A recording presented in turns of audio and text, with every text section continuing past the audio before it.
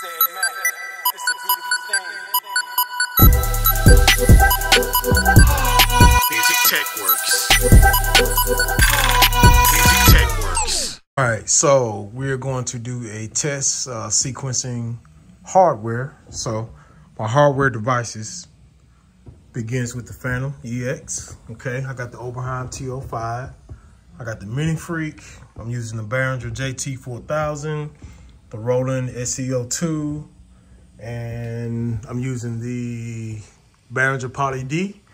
And last but not least is the Korg Mini Log. Okay, so I'm gonna solo each sound and let you know that everything is playing right now. So XD.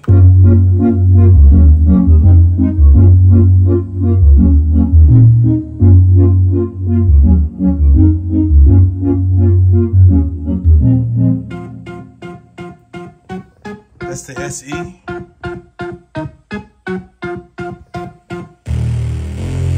Alright, this is TO. Basic patch, but just play around now. Turn this around back there.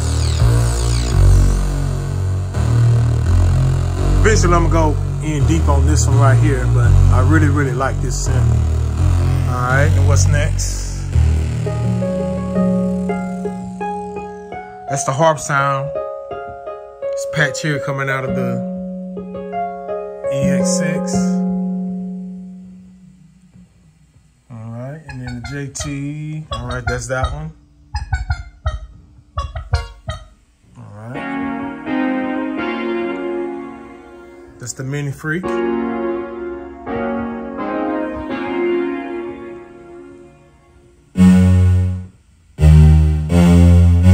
That's the Poly.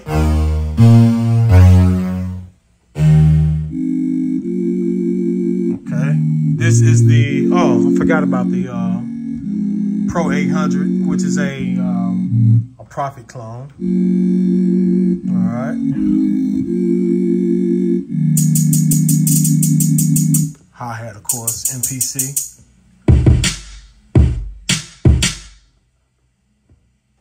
All right, just the kick in the snare.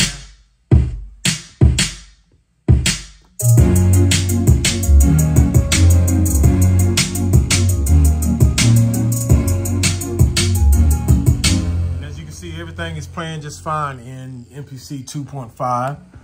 And just for kicks, I'll show you here. Info 2.5, 15.1. I think the 0.1 has to do with update the stems. Maybe a stability issue or better algorithm. I'm not sure. I hadn't tried it yet or read the notes, but that's okay. We'll get back to that in a minute. All right, so now what I'm going to do is install MPC3 on here, and we're going to try to play the same sequence. All right, the sequence is called Space. All right, and now I can put this in song mode and, you know, do all that kind of stuff, but we're just gonna see if it just plays back in 3.0. All right, so we got 3.0 loaded up, as you can see. Now, the first thing I noticed is that it did not carry over my MIDI.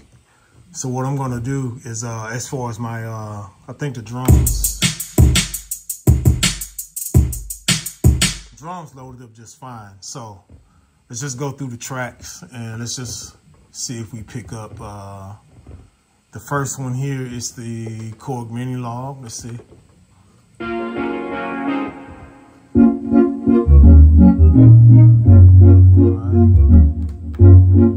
right, that's fine. All right, we got the SE02 here. Let's go play it. That's correct. TO.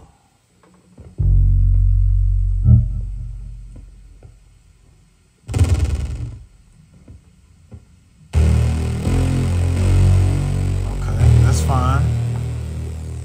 And we got the harp. This is going to be the Phantom. Let me tweak this a little bit here.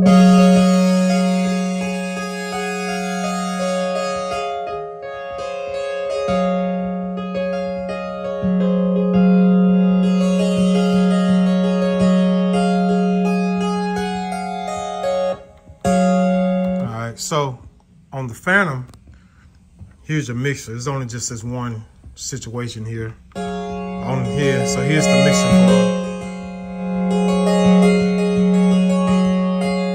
So I'm gonna stop and start it back and see if my mixer level changes.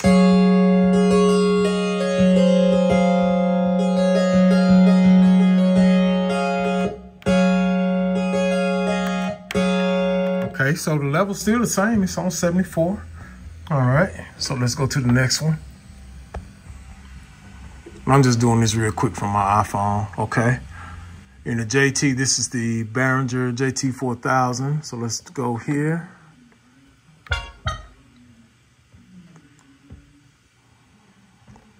So that's playing.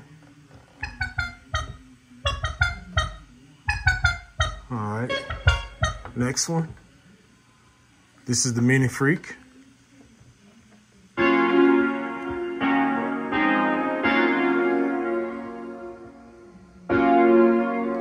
Telling you, don't sleep on that Mini Freak. That Mini Freak is amazing. I haven't even scratched the surface of it. All right, here's the Poly D.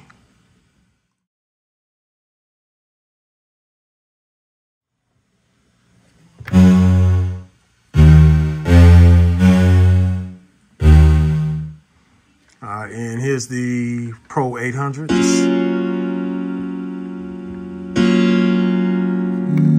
Now I have it connected MIDI through the MPC port.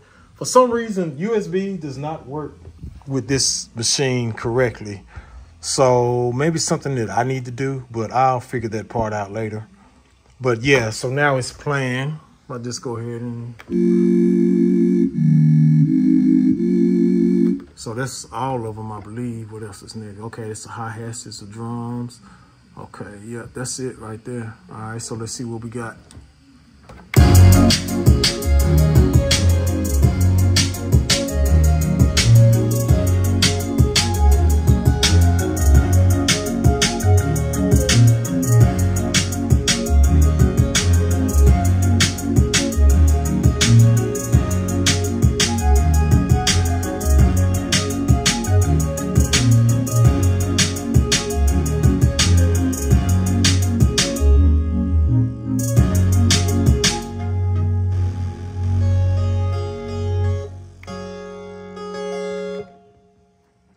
They filter. Let's check that out.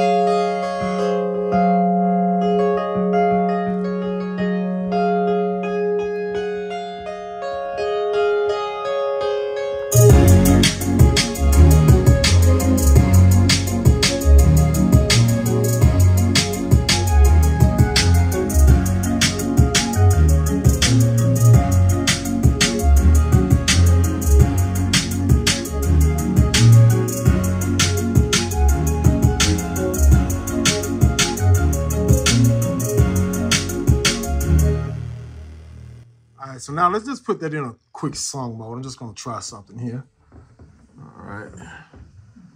So I'm gonna just pause and do that. Excuse my fan on, it's a little warm in here with all this analog gear. But yeah, when you go to song mode, you go to your sequences and you automate things, you have to put it on, turn the automation record on to record your mutes. All right, so let's go to, let's see.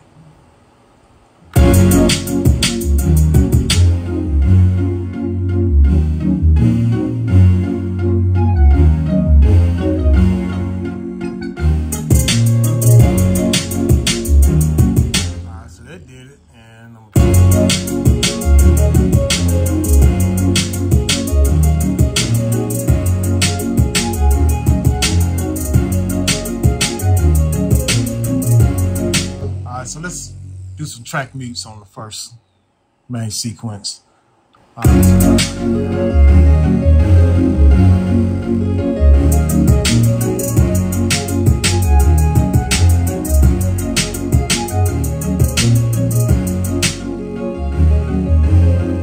right, now let's put it back on read. Now let's go here to song mode and let's see what happens.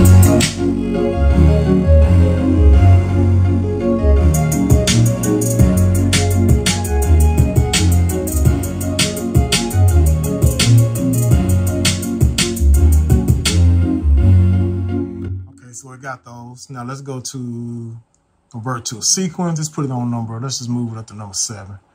Lucky number 7. Go do it. Go here to main. Go here to 5, 6, 5, 6, 7. All right, now if I go to arrange mode here, oops, I got to get used to where arrange mode is. Right there. Let's see what we got.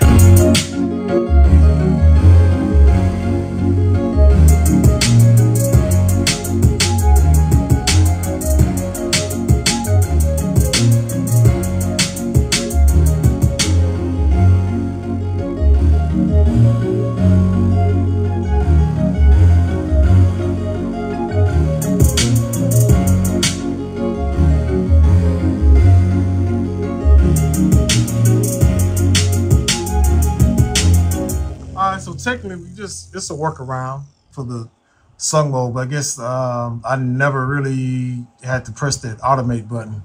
I mean, the record automation button before in song mode, but I guess that's part of 3.0. Maybe they revert back to the regular song mode where you don't have to do that.